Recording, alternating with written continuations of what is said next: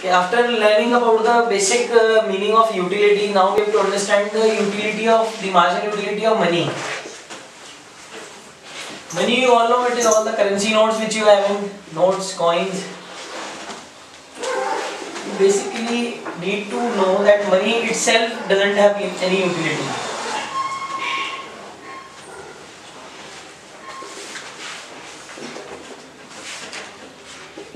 Like for example, if you are hungry, you cannot eat the currency note or coin.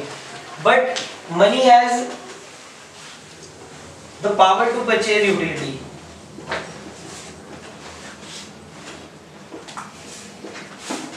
Or you can say it can purchase the goods and services which will provide you utility or help you to satisfy your want. So, utility of money is basically measured in terms of the utility derived from the goods and services which the money can buy.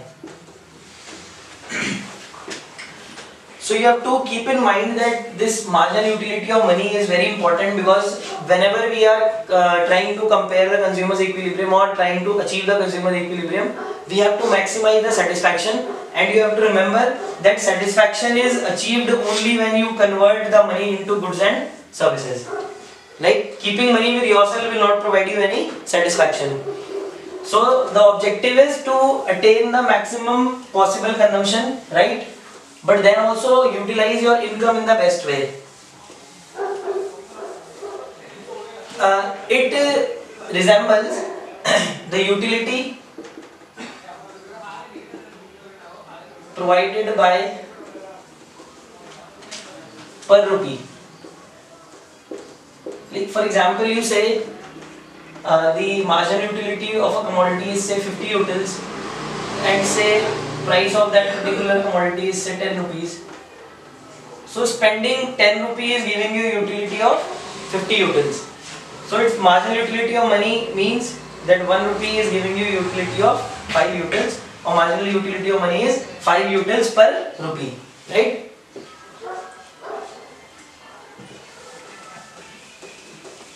You always have to remember this particular concept, because this is very important to understand the consumer's equilibrium. And now we are moving on to our first case of the consumer's equilibrium. Like we discussed that it is the cardinal approach. Actually we have been discussing all the marginal utility, total utility, all these are part of cardinal approach, because in the ordinal approach utility is not measurable, so you cannot have total utility and marginal utility, right? Cardinal approach basically has two cases.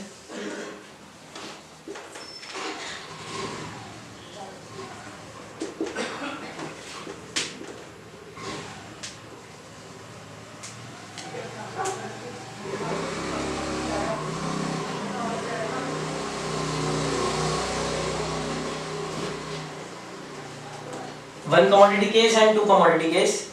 Under one commodity we assume that the consumer is consuming only one good, while here we assume that the consumer is consuming two goods, right? So first we will study the one commodity case.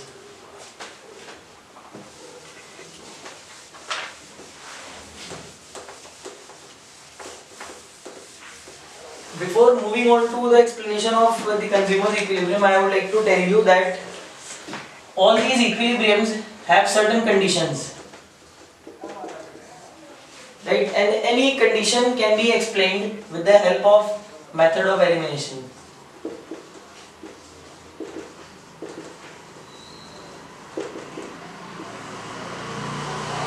Method of elimination, you already know the meaning. To remove something, right? You watch the reality shows, there you see the elimination round, means removing someone or from the particular game or whatever it is. So like suppose if I have three options, say three conditions, and I have to prove that this condition is correct. The method of elimination simply means that you prove that this is wrong and this is wrong. So obviously this is correct, right? This method is used for explaining all the conditions in economics, whether it is consumer equilibrium or producer equilibrium, or it may be any other condition. So very important method.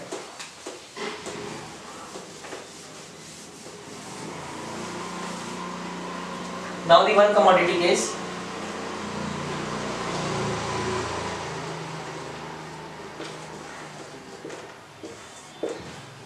One commodity case, as talked, we already talked about this, that the consumer is assumed to consume only one commodity, and this particular approach is based on consumer surplus.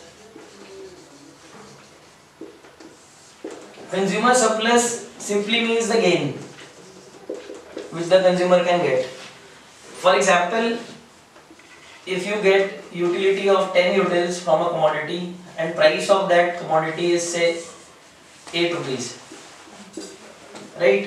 And we assume that marginal utility of money is 1. So if I divide this by 1, then it will again be 10 utils only. So here the consumer is gaining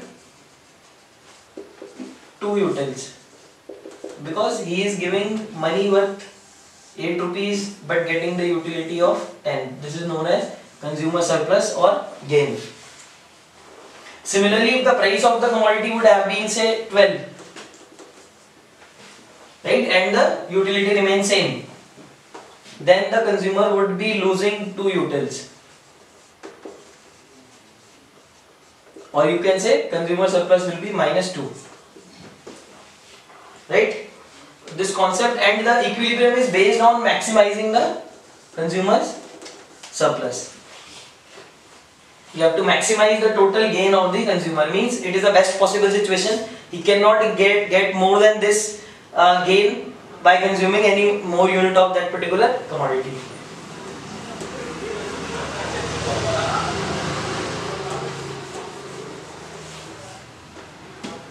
The condition of equilibrium, we have only one condition in the one commodity case, is MUX equal to PX. In some of the books you will find the condition is MUX upon PX is equal to MUM. It means that utility per rupee, again MUX divided by PX, you have to convert it into terms of money, marginal utility of money, and then you have to see. If I use this condition, I have simply assumed that the marginal utility of money is 1. It means 1 rupee gives me 1 utils of utility. So I need not divide it. I can simply write MUX is equal to PX, and it won't be marked wrong. Anywhere if you write this condition, it will never be marked wrong. So you have to remember this condition, MUX is equal to PX. Now before moving on to explanation of this condition, I would like you to have a look at this condition numerically. Right? We will take a numerical example and try to understand how the consumer gain will be maximized if MUX is equal to PX. Take the units PX, MUX, gain,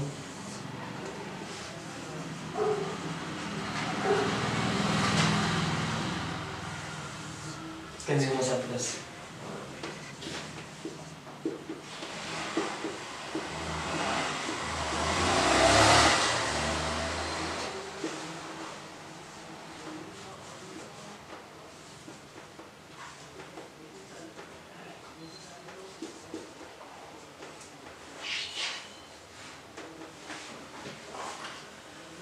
Suppose the price of the commodity is 5.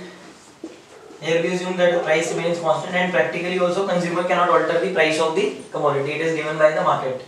Now if see that when the consumer consumes the first, again the assumption is that marginal utility of money is equal to 1. So I am not dividing it. If say marginal utility of money would have been 2, then first I will have to divide MUX by 2. Then I will get MUM, and then I will compare it with the price. In the first commodity, when the consumer is consuming, he is getting the utility of 10 utils, but he is spending only 5 utils. Only 5 utils are going from his side. So it means his gain is 5. Again, for the second commodity, the gain is 3. For the third commodity, it is 2, then 0. Now consumer is started facing a loss, right? Paying 5 and getting utils only 4. So he is -1, then he is at a loss of -3, and then -5. Now see, now I will calculate the total surplus, right? Remember, the idea is to calculate the to maximize the total surplus, consumer surplus.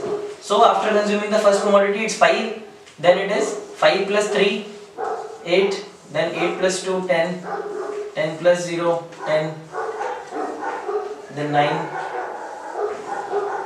then 6, then minus 1. Sorry, 1. Okay, so you can see that consumer surplus is maximized here, 2 points.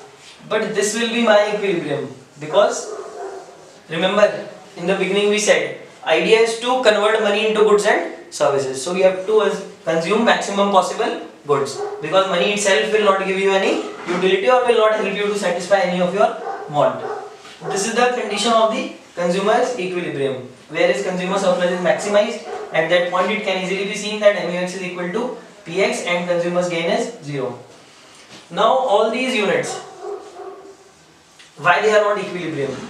Remember the condition, I say that it is MUX is equal to PX. Okay, and I also told you that the method to be used for explaining these conditions would be the elimination method. So I have two possible variations. One could be MUX more than PX, one could be MUX less than PX, right? Now I'll try to eliminate these two conditions and try to prove that these are not the equilibriums. Then automatically it is proved that MUX is equal to PX. Or if a question is asked to explain the condition MUX is equal to PX, so you will follow this method. You will first write that these are the two possibilities, then you will explain that why it is not the equilibrium and why this is not the equilibrium. So this is the point of equilibrium.